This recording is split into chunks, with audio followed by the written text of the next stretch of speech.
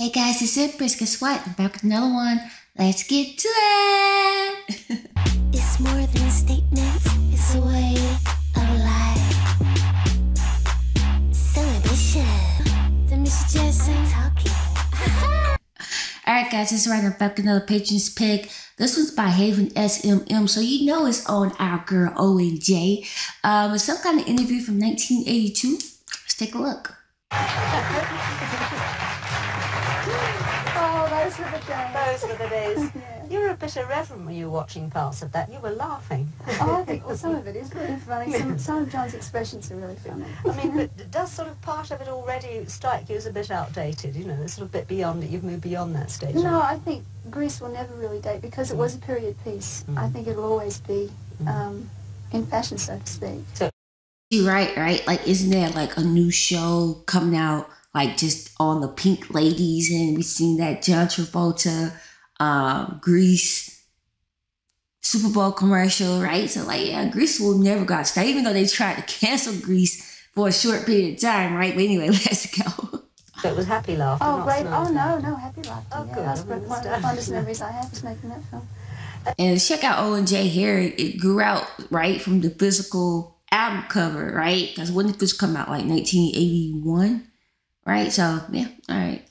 Olivia, your OBE from the Queen, and I don't think that a lot of people know that you received that. Was it before or after Grease? I think it was after Grease. After Grease. Yeah. What sort of an experience was that for you? You must be one of the youngest OBEs ever, aren't you? I definitely was. Oh wow, I didn't know she was OBE. There were. You were I felt definitely very youngest. strange. It was an amazing experience. First of all, we stood off in a roped-off area in the hall at Buckingham Palace, which was an experience in itself, while we were waiting for, I think they had the MBEs in one area and the OBEs in another area and the Sirs in another area and the Danes. And I was quite overwhelmed by this. And just to see the castle itself and the huge paintings of all the kings and queens that had been before. And then when my name was called, and I had to actually walk on a red carpet and go up to the Queen, and it was, I didn't really believe it was happening. And they had the Beefeater standing behind her with holding the swords, and they had a beautiful band playing up in the balcony, and it was amazing. Tremendous. It was. She was wearing pink cashmere and pearls, I remember. What were you wearing? We had to wear a hat and gloves. Yeah. So I had a little, very prim and proper, a white suit with the red hat and red gloves and red shoes to match. Yeah. Yes. I hope you didn't clash with the Queen's pink. Oh, no. We had a discussion before. So you chatted sort of just like we I did rang her today. What was that story about you falling about or falling I had a down? feeling Was it the Queen's bathroom or was it the royal bathroom? What sort of bathroom was it? Well, it was royal because it was in the Buckingham Palace. But yes, I fell down the stairs. Oh man, I tripped in the loo, as they say. That was quite pounced on. In fact, 2 days later, I went to the royal premiere of a film in London, and Princess Margaret was one of the people that we were introduced to in the line. And one of the first things she said to me was, "I believe you fell down the stairs in the royal bathroom." I said, "Yes, I wish I'd never mentioned it then." Yeah. I was in a royal loo a long time ago, not by invitation, I just sort of fell in by mistake, but didn't fall down like you. But in actual, I was interested to notice that the royal loo was actually on a sort of small platform. Was it the same in your royal loo? No, was it just on the floor? I think it was regular. No, I think it was regular. You really do have very much an English background because, of course, you were born in Britain, but you lived in Australia, and Welsh father, Yes. university professor, and I was about to say Oscar winner, but Nobel Prize-winning physicist grandfather.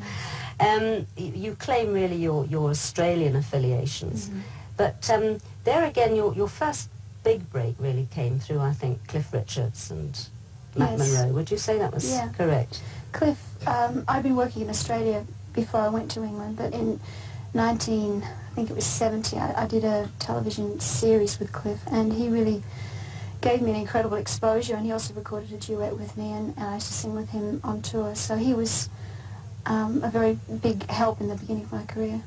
And Matt Monro, you in fact came to South Africa with Matt Monro some years ago. When was that?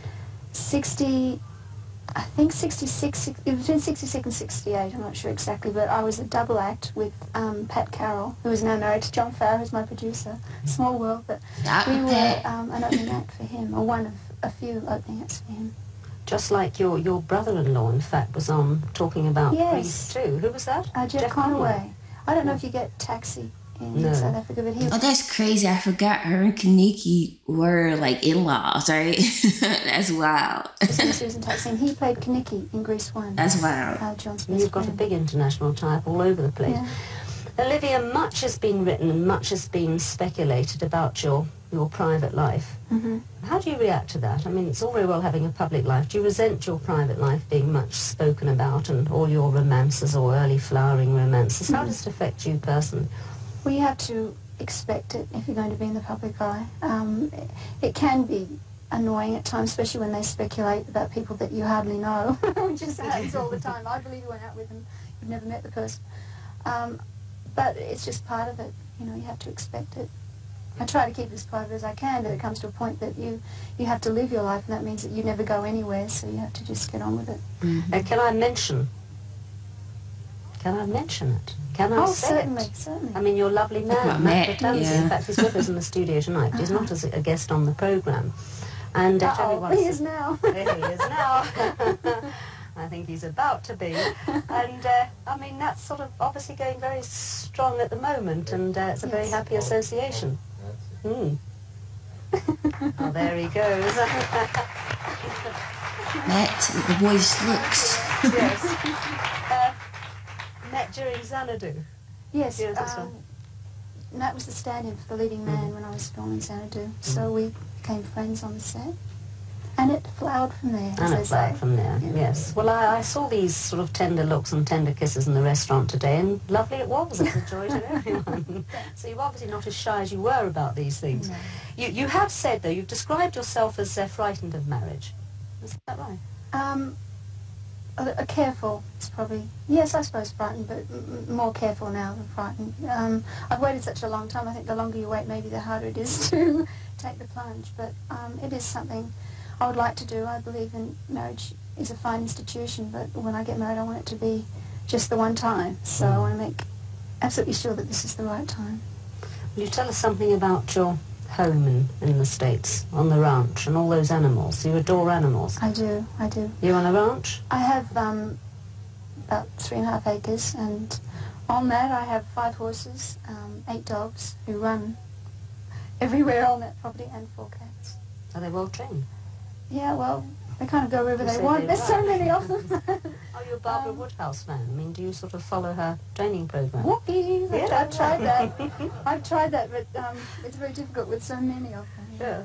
Well, walkies they're at pretty once, good. Yeah. yeah. Oh, well, I do. In fact, go riding, and the dogs just follow the horse, so they all get out on the trails nearly every day. Where did your very fervent wildlife interest start? You're quite involved with that.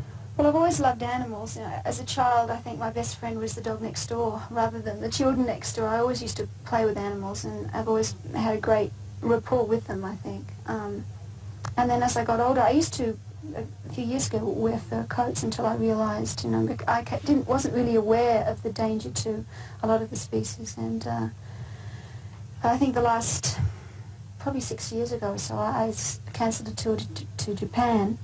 I remember the yeah, slaughter of the dolphins. slaughter was of the that? dolphins, and that kind of increased my awareness, and I stopped wearing fur coats, and I try to encourage my friends not to wear fur coats, and just educate people generally. I think we have to start with the children, because they're going to be the ones that are going to have to do something about it.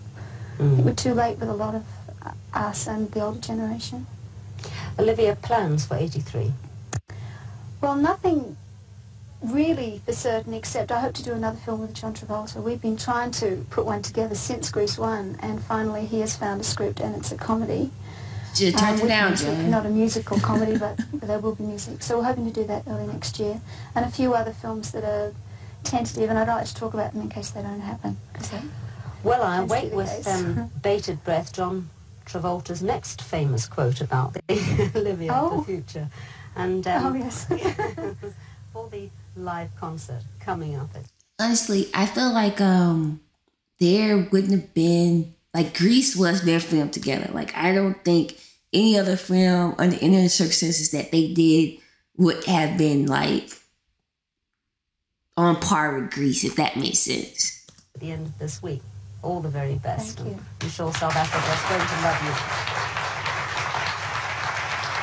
right. So this was a cool interview, right? We get to see our girl and Jay chilling, talking about her love for animals, right? How she was already environmentally conscious. Maybe before that was a thing. A little shy in some parts, but a little shy in some parts.